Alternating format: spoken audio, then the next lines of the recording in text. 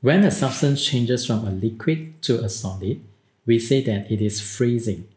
Particles of a liquid lose heat energy when cooled and they start to move more slowly.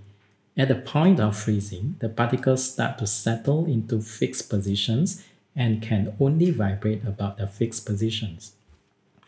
Temperature remains constant at this point as the heat lost by the particles is used to form attractive forces between the particles to allow the liquid to change to a solid structure. A mixture of liquid and solid exists at this freezing point.